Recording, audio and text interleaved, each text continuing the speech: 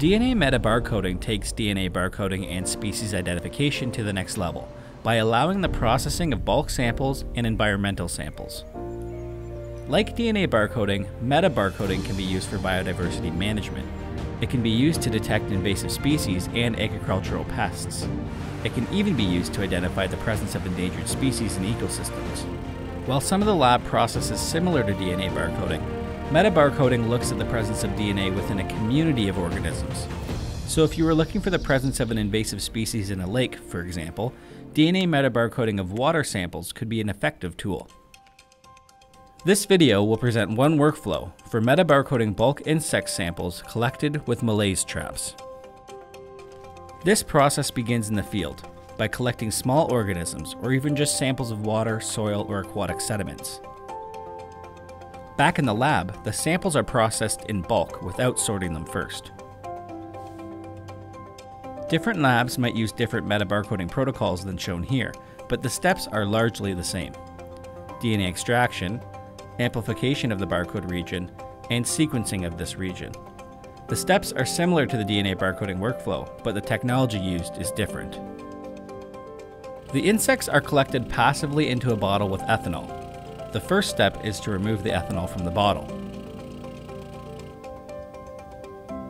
Then, the insect sample is weighed to estimate the amount of lysis buffer to be added.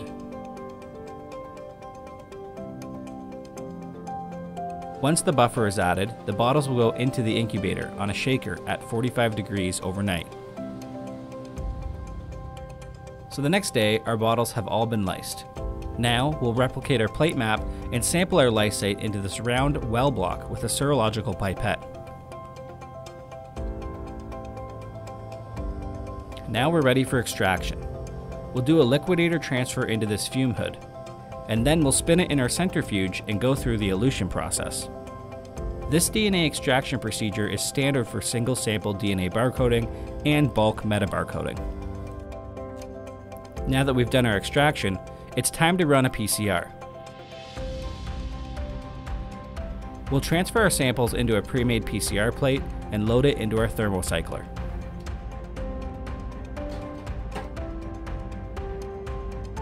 Once that's done, we'll move on to the next generation sequencing, or NGS lab.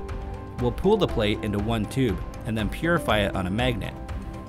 Then we take a sample and get a reading of how much DNA is in it, quantifying our library using a Quibit fluorometer. Next, we'll dilute it with water and put it in the Ion Chef system that templates and prepares a chip for sequencing.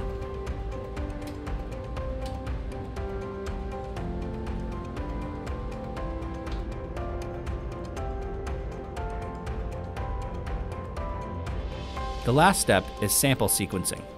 We'll move our chip from the Chef to the IonGene Studio S5 sequencer, a semiconductor-based NGS system. After the program runs, we'll be able to see data for each of our 96 samples. We'll upload them all to mBrave, an informatics platform specifically designed for metabarcoding data. Here, we'll see the analysis and identifications. mBrave, which is short for Multiplex Barcode Research and Visualization Environment, is a platform that stores, validates, analyzes, and publishes DNA metabarcoding data. It builds on the BOLD Systems data platform, which supports species identification and discovery. Technological advances in sequencing methods have allowed metabarcoding to become a tool for rapid biodiversity monitoring on a global scale. Metabarcoding empowers researchers, citizens, and governments to better manage and protect biodiversity.